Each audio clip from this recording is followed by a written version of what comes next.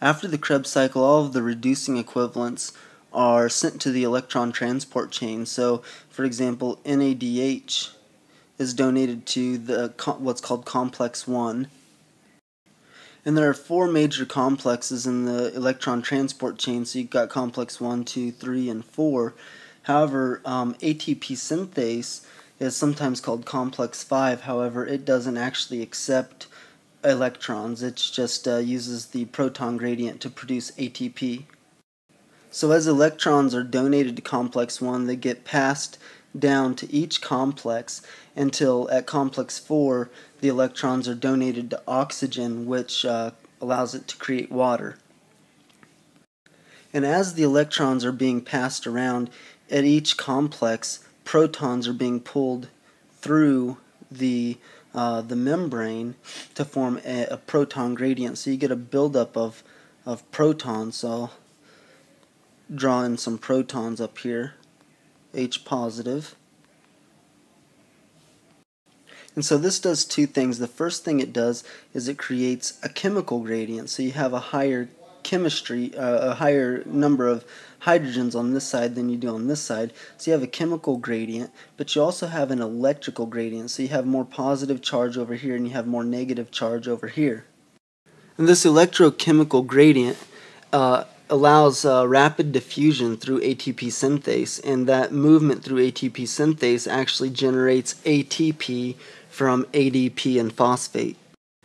Each complex is made up of several subunits. For example, complex 1 is made up of 46 subunits, complex 2 is made up of 4 subunits, complex 3, 11. Cytochrome C, which is right here, only has 1 subunit, and then complex 4 has 13 subunits. Now ATP synthase has an F0 component and an F1 component. The F0 component has 3 subunits and the F1 component has 5, so a total of 8 subunits for ATP synthase.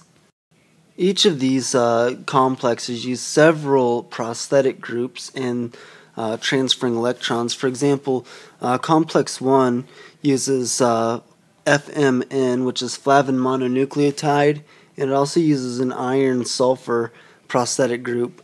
And complex 2 uses essentially the same prosthetic group as complex 1. Complex 3, however, uses heme instead of flavin mononucleotide, but it also uses iron-sulfur prosthetic group.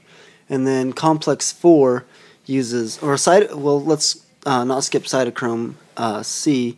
So cytochrome C is it uses heme only, and complex 4 uses heme and then two copper prosthetic groups, copper A and copper B.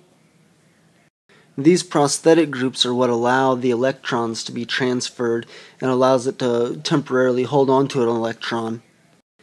Now going back and looking at the actual complexes, protons can be pumped through complex 1, they can be pumped through complex 3, and they can be pumped through complex 4. Complex 2 doesn't have sufficient power to pump protons, and so this is important because if you look where NADH donates its electrons, it donates at complex 1. However, complex 2 gets its electrons either from complex 1 or from FADH2.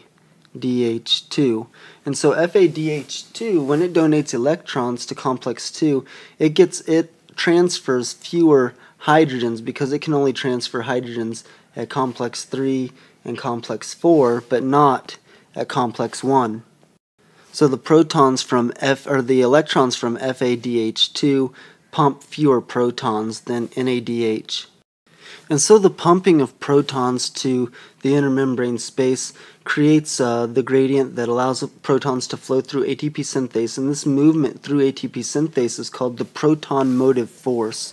So I'm going to write that out, proton motive force.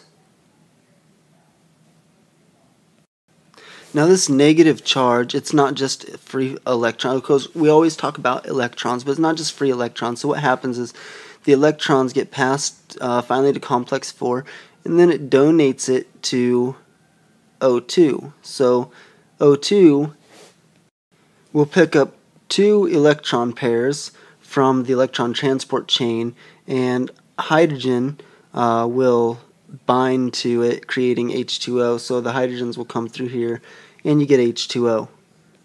And again, another thing you see is the locality. So where the hydrogens need to be to combine with oxygen, that's placed near so where the hydrogens are being pumped into.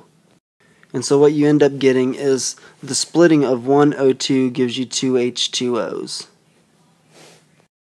So that's how the electron transport chain works. What we're going to look at next is how do the electrons actually get into the mitochondria. So the outer membrane of the mitochondria is considered fairly permeable, and so usually it's considered equivalent with the cytosol for most purposes.